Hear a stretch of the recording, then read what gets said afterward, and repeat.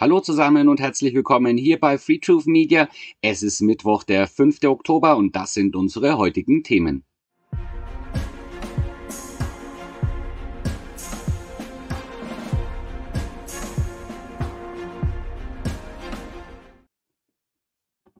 Ja, was tun, wenn der Booster noch nicht so richtig läuft? Genau, dann muss eine neue Mutation her, vor der gewarnt wird. Und BQ1.1, das ist die Mutation, die noch vor Ende November eine Welle auslöst. Heute erschienen im Fokus. Wir schauen uns einen Auszug aus dem Artikel an. Das Coronavirus mutiert ständig. Es entwickelt laufend neue Eigenschaften, mit denen es den Antikörpern entkommt die wir durch frühere Infektionen und Impfungen aufgebaut haben. Die Rede ist dann von einer Immunflucht. Je ausgeprägter diese Immunflucht, umso größer das Risiko, dass der Schutz durch die Impfung nicht mehr ausreicht, um schwere Verläufe zu verhindern. Und BQ1.1 verbreitet sich. Eine Variante, die unserem Immunsystem besonders gut entkommt, scheint sich nun weltweit zu verbreiten. Experten warnten schon seit einigen Wochen vor BQ1.1, einer Unterlinie von BA5. Auch Bundesgesundheitsminister Karl Lauterbach ist besorgt und auf Twitter erklärt ein Cambridge-Wissenschaftler nun sogar, dass es sich dabei wohl um die Variante handle, die uns die nächste Welle beschert. Wir haben uns BQ1.1 genauer angesehen. Infektiosität und Immunflucht. BQ1.1 zeigt eine vergleichbare Immunflucht und Mutationen an ähnlichen Positionen wie BA275.2. Das wäre, Entschuldigung, übrigens die Variante gewesen, die eigentlich hätte eine Welle auslösen sollen, erklärt etwa Richard Neher, Leiter der Forschungsgruppe Evolution von Viren und Bakterien, Biozentrum Universität Basel. Unlängst erschienen Preprint-Studien aus China und Schweden hätten gezeigt, dass diese Variante von menschlichen Antikörpern deutlich schlechter erkannt wird. Bundesgesundheitsminister Karl Lauterbach warnt jetzt ebenfalls in einem Interview mit der FAZ, wenn sich etwa die Variante BQ1.1 durchsetzt, würden sich auch diejenigen, die sich im Sommer infiziert haben, wahrscheinlich wieder leicht infizieren können. Das heißt, genesen, das bringt nichts laut dem Herrn Lauterbach. Da gibt's keine Immunität gegen die neuen Varianten. Da hilft dann nur, ja, ihr werdet am Ende noch erfahren, was da am besten hilft. Und Biochemiker Römer ergänzt zudem eine schlechte Nachricht, dass BQ1.1 allen verfügbaren monoklonalen Antikörpercocktails entgehe, sogar denen, die immer noch gegen BA5 wirkten. Ja, und jetzt kommt's, die Wirkung der Impfstoffe. Finale Aussagen über die Wirksamkeit der Impfungen in Bezug auf BQ1.1 lassen sich bislang keine treffen. Da es sich bei BQ1.1 aber um einen BA5-Nachkommen handelt, schätzen Experten das daran angepasste Vakzin als am sinnvollsten ein. Achtung, BA5-Booster schützt also am besten, schreibt Biochemiker Römer. Das ist genau der Booster, der an diesen 8 Mäusen übrigens ausprobiert wurde, und der ist natürlich das Mittel, um jetzt sicher durch den Herbst und Winter zu kommen. Der an BA1 angepasste Impfstoff, Achtung, sei immerhin besser als der gegen den Wildtyp. Der gegen den Wildtyp, der wiederum besser als überhaupt keine Impfung. Sprich, die Impfung ist in jedem Fall sinnvoll, die neuen Vakzine bieten aber Römer zufolge den besten Schutz. Sieht aus, als wäre jetzt ein ziemlich guter Zeitpunkt, um sich einen Booster abzuholen. Ja, wer hätte es gedacht? Also ihr seht, es wird einfach nichts ausgelassen, und jetzt haben wir eben hier BQ1.1, da ist BA5-Impfstoff am allerbesten, der gegen BA1 ist gut. Der Grundschutz, naja, aber Hauptsache überhaupt geimpft. So entnehmen wir das aus dem Artikel. Und auch im Merkur, die haben das natürlich auch wieder mit aufgegriffen. Corona-Herbstwelle, Zahlen schnellen in die Höhe. Experte sieht gefährlichen Trend. Die Corona-Zahlen in Deutschland ziehen deutlich an. Baut sich eine Herbstwelle auf. Die Werte liefern ein unvollständiges Bild der Infektionslage, doch es gibt einen Trend. Und hier sind wir dann auch wieder bei dem Auszug aus dem Artikel, da geht es dann auch wieder drum. Omikron-Variante BA5 hat BQ1.1 hervorgebracht. Aber auch Omikron BA5 entwickelt sich weiter wie zum BQ1.1. In Großbritannien steht der Omikron BA5-Abkömmling unter Beobachtung und ist auf dem Vormarsch. Ob sich die Coronavirus-Variante weltweit durchsetzt, ist zunächst noch unklar. Da haben die wohl die Rechnung in den Herrn Lauterbach gemacht. Das Viren mutieren ist normal, das SARS-CoV-2 oder das SARS-CoV-2-Virus macht da keine Ausnahme. Um zu überleben, passen sich Viren an, um sich möglichst schnell verbreiten zu können. Ich erinnere da immer wieder an den Ausspruch des Herrn Professor Lothar Wieler vom RKI. Je mehr man impft, desto mehr Mutationen wird man haben. Naja, so ist es. Also BQ 1.1 jetzt der Trend für den Herbst. Und Impfschaden vielleicht, aber Geld gibt's nicht.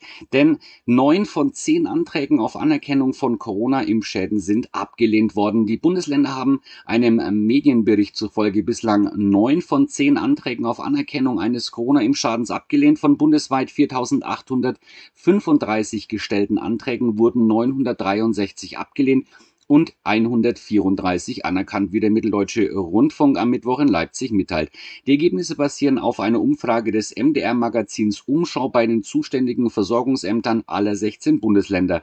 Die meisten Verfahren sind derzeit noch in Bearbeitung. In Sachsen, Sachsen-Anhalt und Thüringen wurden dem Bericht zufolge 14% aller Anträge gestellt. In Sachsen wurde nach Auskunft des zuständigen kommunalen Sozialverbandes 310 Anträge gestellt, davon wurden 120 abgelehnt und 13 anerkannt. Die meisten Verfahren laufen noch und zu den Ablehnungsgründen machen nicht alle Ämter eine Angabe. Der kommunale Sozialverband Sachsen erklärte beispielsweise, dass es vor allem an fehlender Kausalität gelegen habe und eine Anerkennung des angezeigten Impfschadens ist zudem nicht automatisch mit einer finanziellen Entschädigung verbunden. So viel zu den neuesten Zahlen, was eben die Anerkennung der Impfschäden betrifft. Und ja, nochmal so zur Erinnerung, viele Impfnebenwirkungen werden ja gar nicht gemeldet. Ministerium verschleppte wichtige Datenerfassung. Ein Artikel aus dem Fokus nur nochmal so, um sich das in Erinnerung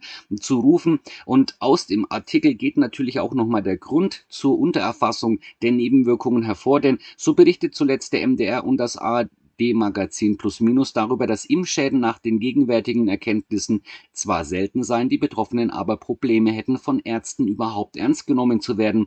Auf der Webseite des Plus-Minus-Beitrages finden sich aktuell 69 Seiten an User-Kommentaren, die von ähnlichen Erlebnissen berichten. Ärzte wünschen sich niederschwelliges Meldesystem. Auch Focus Online hatte im März von Ärzten berichtet, die eine vergleichsweise hohe Zahl von Nebenwirkungen registrierten, darunter neurologische Probleme und diese auch ans PI meldeten. Sie berichten auch davon, dass die Meldung sehr zeitaufwendig sei und deshalb vermutlich bei vielen Ärzten unter den Tisch fallen könnte. Besser sei ein niederschwelliges Meldesystem. Das hat man aber bis jetzt nicht umgestellt. Das ist das Gleiche wie noch im Frühjahr, als diese ganzen Artikel erschienen sind. Und ihr wisst, dann vor der Debatte um die allgemeine Impfpflicht wurden diese Artikel über Nebenwirkungen weniger. Da hat man dann drüber gar nicht mehr gesprochen. Und ja, jetzt sieht man, was dann auch bei der Anerkennung der Nebenwirkungen rauskommt. Und warum ist es so? Ja, kassieren ja, aber bitte ohne Dokumentation, aktuell aus der Ärztezeitung.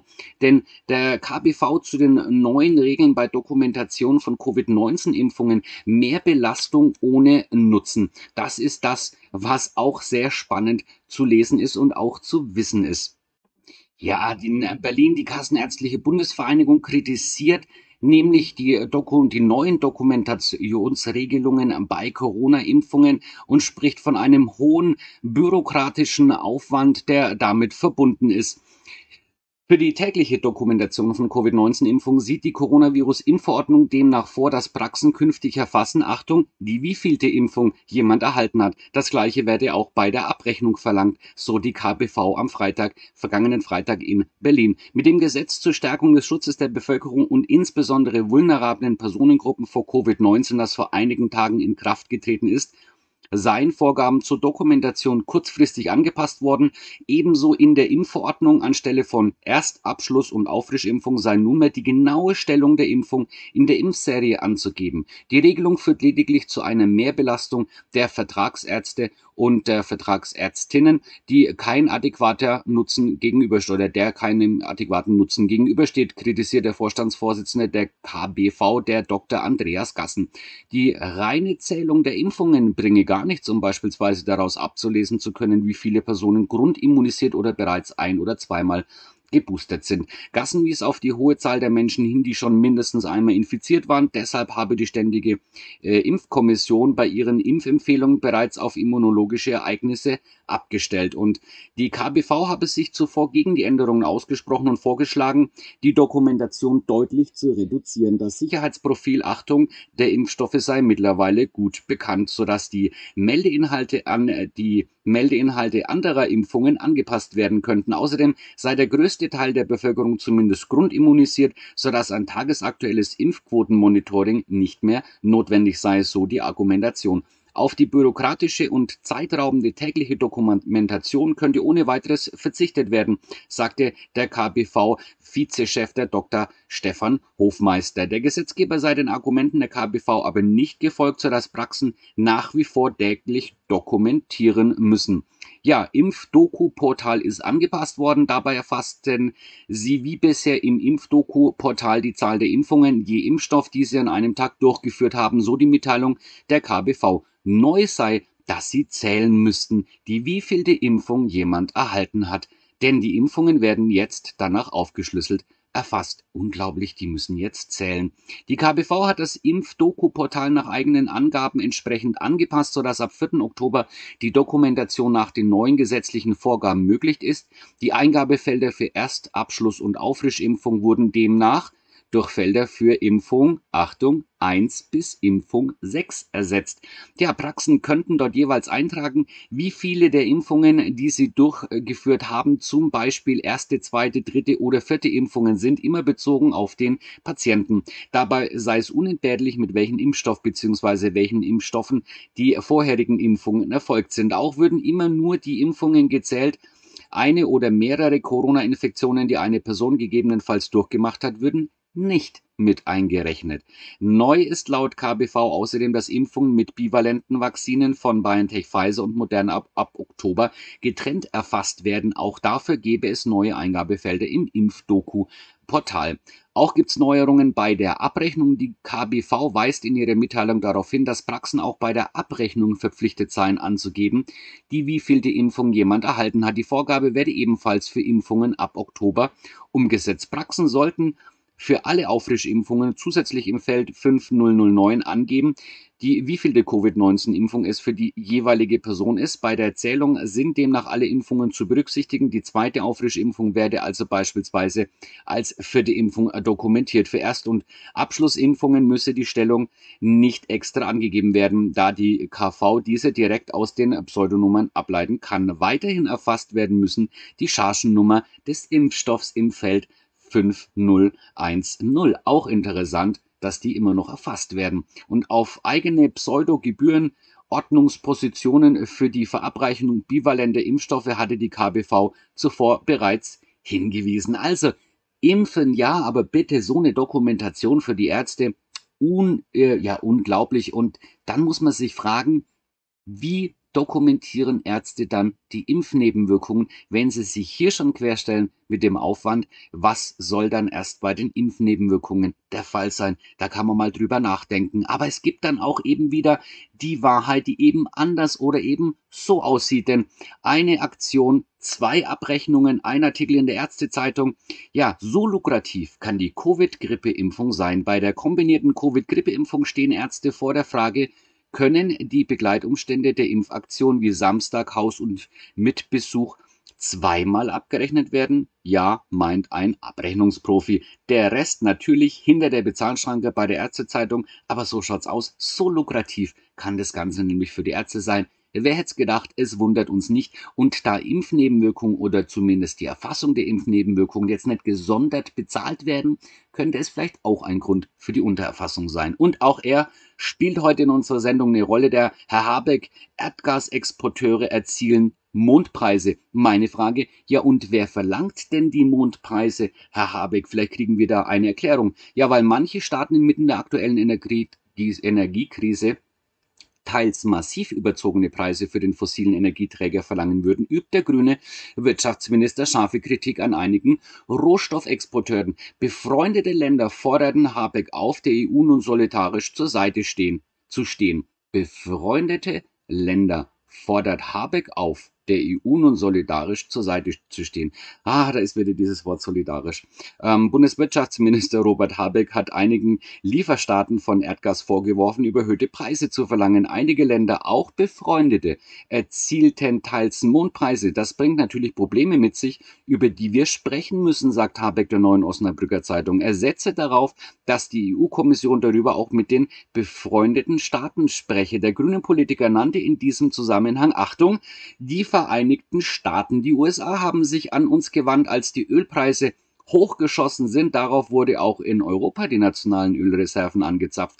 Und ich denke, eine solche Solidarität wäre auch zur Dämpfung der Gaspreise gut, sagt Habeck mit Blick auf die Regierung in Washington. Und die EU sollte nach Ansicht des Ministers ihre Marktmacht bündeln und ein kluges und synchronisiertes Einkaufsverhalten der EU-Staaten orchestrieren, damit sich einzelne EU-Länder nicht gegenseitig überbieten und die Weltmarktpreise hochtreiben. Die europäische Marktmacht sei gewaltig und müsse nur genutzt werden. So, jetzt ein kleiner Einwurf von mir. Wenn jemand Mondpreise verlangt, wer hat denn dann Interesse daran, dass Nord Stream 1 und Nord Stream 2 nicht funktioniert? Ich frage für einen Freund, macht euch mal Gedanken darüber, das könnte vielleicht ja schon ein weiterer Anhaltspunkt für die Nord Stream 1, Nord Stream 2 Anschläge, Sabotagen sein. Nur ein Einwurf zum Nachdenken. Und ja, Gazprom, Russland liefert wieder Gas nach Italien. Dann habe ich erstmal gestockt und dachte, Mensch, das ist bestimmt ein alter Artikel. Nein, ihr Lieben, es ist ein aktuell ganz neuer Artikel, heute erschienen bei Welt. Russland liefert wieder Gas nach Italien. Nicht nur die Gazprom-Lieferungen an Deutschland, sondern auch nach Italien waren zuletzt eingestellt worden. Doch das Mittelmeerland soll vom russischen Staatskonzern nun wieder Gas erhalten. Russland pumpt nach einem kurzen Lieferstopp wieder Gas durch Österreich nach Italien. Es sei mit den italienischen Abnehmern eine Lösung des Problems gefunden worden, teilte der russische Staatskonzern Gazprom am Mittwoch im Nachrichtenkanal Telegram mit. Der österreichische Betreiber erkläre sich bereit, sogenannte Nominierungen für den Transport zu akzeptieren, was die Wiederaufnahme russischer Gaslieferungen ermögliche. Der teilstaatliche italienische Konzern und größere Gasimporteur Eni bestätigt, dass am Mittwoch die Lieferungen wieder aufgenommen werden. Das Unternehmen teilte mit, dass die Beschränkungen, die sich durch die österreichische Normen ergeben hätten, beseitigt worden seien. Weitere Details wurden nicht bekannt. Eni kommunizierte ebenfalls nicht, wie viel russisches Gas bestellt und erwartet würde. Vor Ausbruch des Krieges hatte Italien rund 40% seines benötigten Gases aus Russland erhalten. In den Wochen und Monaten nach dem Angriff auf die Ukraine schloss Rom dann mit etlichen anderen Lieferanten, vor allem aus Algerien und dem Mittleren Osten, Abkommen ab, so dass im Sommer nach Regierungsangaben nur noch rund 25% des importierten Gases von Gazprom kamen. Der russische Anteil an den Importen schrumpfte zuletzt weiter. In den vergangenen Wochen machte er dann laut Medien nur noch knapp 10% aus. Dann stellte Gazprom am Wochenende die Gaslieferung nach Italien komplett ein. Der russische Energieriese gab an, dem österreichischen Transporteur wegen neuer Vorschriften 20 Millionen Euro an Sicherheitsgarantien nicht mehr überweisen zu können. Und Eni prüfte, das Geld anstelle von Gazprom aufbringen zu können, damit der Transit in Österreich wieder aufgenommen werde. Italien erhält russisches Gas über eine Pipeline-Route, die durch Österreich führt. Und der italienische Konzern sah absolut keine geopolitischen Gründe als Grund für den Lieferstopp. Vielmehr seien Probleme mit der Bezahlungsdetails in Rubel oder Euro aufgetreten. Das hat man jetzt alles aus der Welt geschafft. Und jetzt fließt wieder russisches Gas über Österreich nach Italien. Und da frage ich mich, die Solidarität der EU-Länder, da war es wieder, dieses Wort. Und ja, Neid auf Doppelwumms, aber ist Deutschland wirklich so unsolidarisch? Ist es oder ist es nicht? Entscheidet selber. Denn Italien kritisiert die Energiepolitik der Bundesregierung. Sie sei unsolidarisch, weil sich andere Länder einen 200 Milliarden Euro Schutzschirm für Verbraucher und Firmen nicht leisten können. Das erinnert an eine andere Debatte, die letztlich zu gemeinsamen EU-Schulden führte. Das ist ein Kommentar aus Italien von der angehenden neuen Chefin in Italien, die ja sehr umstritten momentan ist und wo man noch versuchen möchte, diese Regierung irgendwie zu verhindern. Aber jetzt mal ein Einwand von mir. Solidarisch, EU solidarisch, Italien solidarisch, Deutschland solidarisch, alle solidarisch. Italien kauft noch immer Gas aus Russland. Nur so, wir kaufen keins mehr. Solidarität, Fragezeichen. Und die nächste Frage ist, 200 Milliarden, kann man darüber wirklich neidisch sein? Denn mal ganz ehrlich, noch ist gar nicht klar, wer was überhaupt bekommt, wann er was bekommt. Denn gestern war ja dann das Treffen, das groß angekündigte, und Verhandlungen ohne Ergebnis. Dieser Bund-Länder-Gipfel war eine Frechheit. Im Streit ums Geld verhaken sich Ministerpräsidenten und der Bundeskanzler. Leidtragenden sind natürlich die Bürgerinnen und Bürger. Sie müssen weiter auf Entlastungen warten. Und von den Ministerpräsidentenkonferenz sind wir aus Corona-Zeiten ja schon einiges gewöhnt. Das ist richtig. Da saßen die Länderchefinnen und Chefs auch immer sehr lange zusammen und herauskam denn irgendein komplizierter Kompromiss, an den sich kein Mensch gehalten hat. Am Dienstag hat es wieder lange gedauert, aber leider ist noch nicht mal ein Minimalkompromiss herausgekommen. Das ist neu, die MPK tritt zusammen und es kommt gar nichts dabei heraus. Die Pressekonferenz am späten Dienstagabend war dann auch ziemlich beeindruckend. Es ist schon erstaunlich, wie viele Worte man machen kann, um auszudrücken, dass man leider keine Neuigkeiten hat. Ja, wie viele Worte können denn die Politiker machen, um einfach nichts zu sagen? Es ist unglaublich. Jetzt sind wir schon ein Thema zu schnell, denn ich wollte noch was zu dem ganzen Italien-Kompromiss und ja, Neid auf Doppelwumms. Also Italien, ihr müsst nicht neidig sein auf einen Doppelwumms. A, ist er noch gar nicht da, B, weiß keiner, wer was bekommt und am Ende zahlt's doch eh wieder der Bürger und seid's doch froh, ihr habt noch günstiges Gas aus Russland. Das haben wir ja schon lange nicht mehr. Das wollte ich euch noch dazu einwerfen. Ja, und dann am Ende des heutigen Thementages, der heutigen Sendung noch ein Thema, wo man erst denkt, wenn man es liest, das kann nicht sein. April ist aber noch lange nicht, aber es ist eine Tatsache, denn Saudi-Arabien holt tatsächlich die Winterspiele in die Wüste. Sportwashing immer absurder. Kein Scherz, es ist eine Tatsache, erschienen am 4.10. um 17 Uhr auf ntv.de. Ja, Skifahren im Wüstenstaat Saudi-Arabien soll 2029 die Asien-Winterspiele ausrichten. Die Wüsten und Berge würden zum Spielplatz des Wintersports, heißt es nach der Vergabe der Winterspiele in eine Stadt, die es noch nicht gibt. Ja, so verrückt ist es. Slalom mit Sicht auf das Rote Meer, Biathlon in der Bergwüste. Das asiatische Olympiakomitee hat ein umstrittenes Milliardenprojekt abgesegnet und die Asien-Winterspiele 2029 nach Saudi-Arabien vergeben. Das Berggebiet Trojena nahe der sich derzeit in der Bauphase befindlichen Planstadt Neom erhielt auf der 41. Generalversammlung des Komitees in Phnom Penh in Kambodscha den Zuschlag. Dies ist ein großartiger Sieg für die saudische Nation und die ganze Golfregion, sagt Sportminister Prinz Abdulaziz bin Turki Al-Faisan. 47 Wettbewerbe sollen bei der Veranstaltung ausgetragen werden und Trojena, 50 Kilometer von der Küste entfernt, liegt in einer Höhe von 1500 bis 2600 Meter. Im Winter fallen die Temperaturen zwar zeitweise auf den Gefrierpunkt, die Gegend ist allerdings staubtrocken. Wenngleich alle Schneewettbewerbe auf Kunstschnee ausgetragen werden müssen, soll die Energie zu 100% aus erneuerbaren Quellen stammen. Auch das muss man wissen, denn auch das scheint die neue Realität zu sein. So, das war's mit den Themen für heute, für Mittwoch, den 5. Oktober zusammengefasst für euch.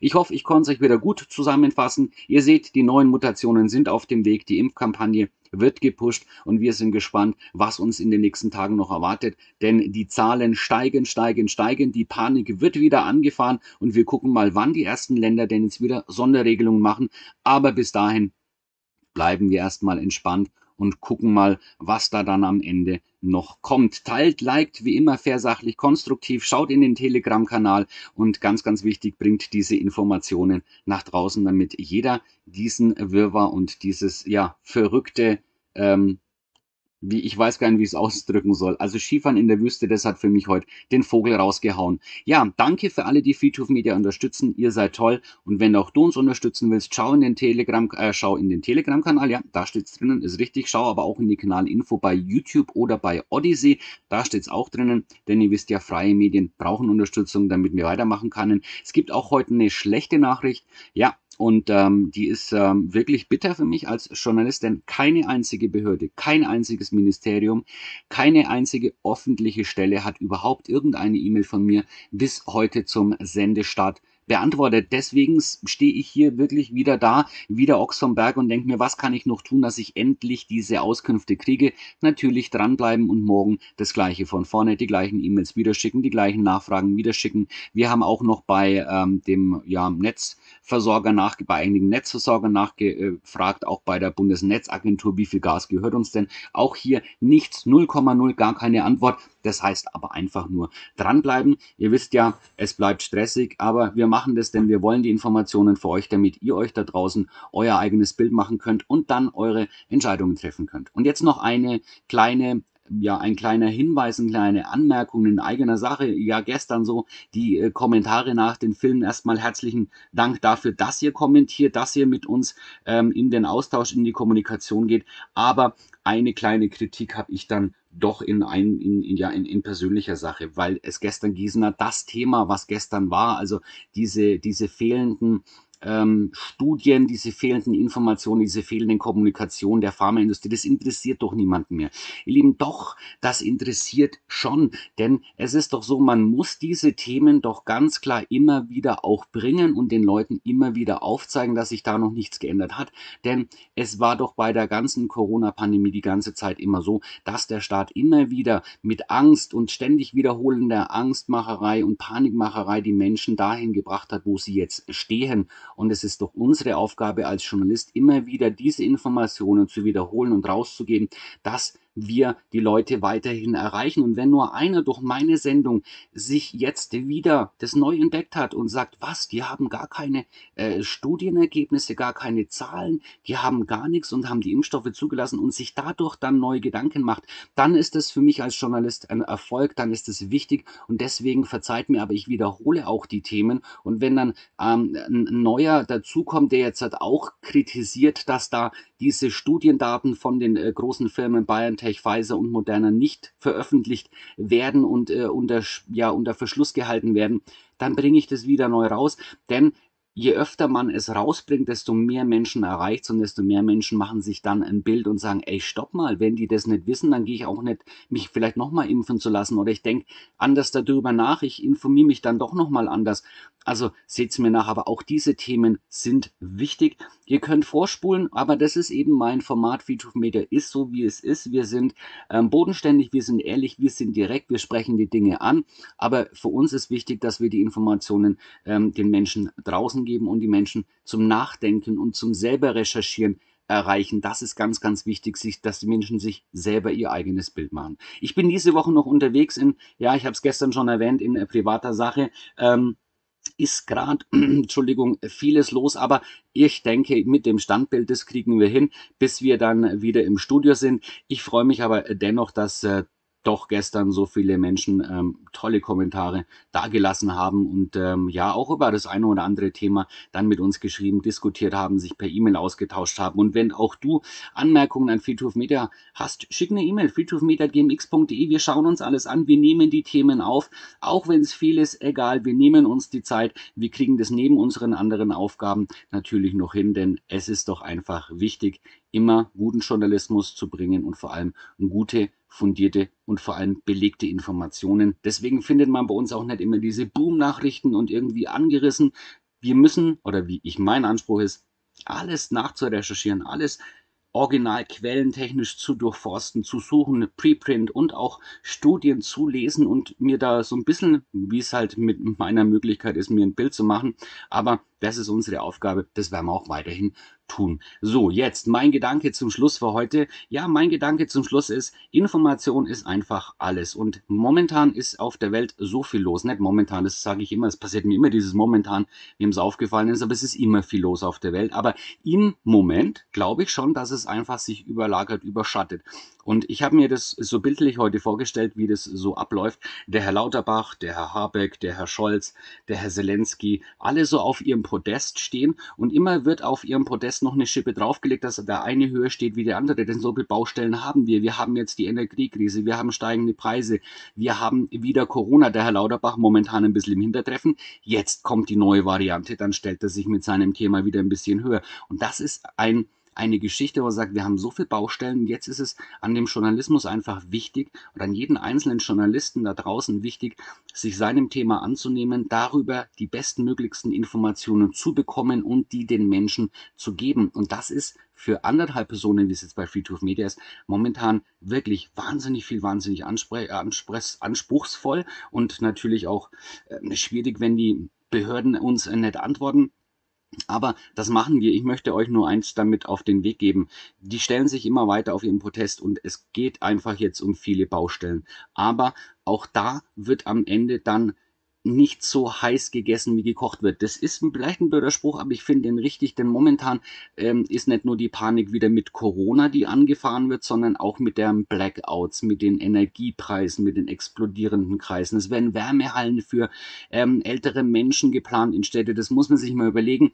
Und klar, wenn man diese Nachrichten hört, gibt es viele Menschen, die völlig verzweifeln, völlig frustriert sind und sagen, hey, was macht das alles noch für einen Sinn? Und ich sage euch eines, es macht immer Sinn und wir bleiben weiterhin stark und in der Mitte und bleiben dran, denn es gibt eine Riesengemeinschaft da draußen, die zusammen dieses Ganze durchstehen wird, egal was kommt, denn es gibt wahnsinnig viele toll informierte Menschen, Menschen, die anderen Kraft geben, die anderen Aufmerksamkeit schenken und die andere Menschen auch unterstützen. Und genau da sind wir wieder bei meinem Thema, das wahnsinnig wichtig ist. Weg mit der Spaltung. Menschen kommen zusammen. Wir sind eine Familie in Deutschland. Wir sind Menschen in Deutschland und wir müssen diese Spaltung auch in allen anderen Themen über Bord werfen, zusammenkommen und dann kommen wir zusammen durch. Jetzt tief durchatmen. Das war mein Gedanke zum Schluss und ihr wisst, bleibt in der Mitte. Wir sind viele. Wir sind seit 1. Oktober viel, viel mehr geworden und in diesem Sinne kommen wir zusammen durch diese Zeit und Informationen sortieren wir, filtern wir, aber wir versuchen auch nicht immer alles direkt an uns ranzulassen, denn ihr wisst doch, wir sind wirklich viele und zusammen machen wir das, rocken wir das und kommen wir durch diese schwierige Zeit und vor allem auch mentale schwierige Zeit. In diesem Sinne, danke fürs Zuschauen. Wir sehen uns morgen wieder hier bei freetruthmedia. Kleiner Einwurf, falls nichts dazwischen kommt. Es ist gerade viel los, aber ich bemühe mich deshalb, kommt in den Telegram-Kanal. Wenn es nicht klappt, dann erfahrt ihr es da. Müsst ihr nicht umsonst warten. Also in diesem Sinne, danke fürs Zuschauen und hoffentlich bis morgen wieder. Euer Dirk von freetruthmedia.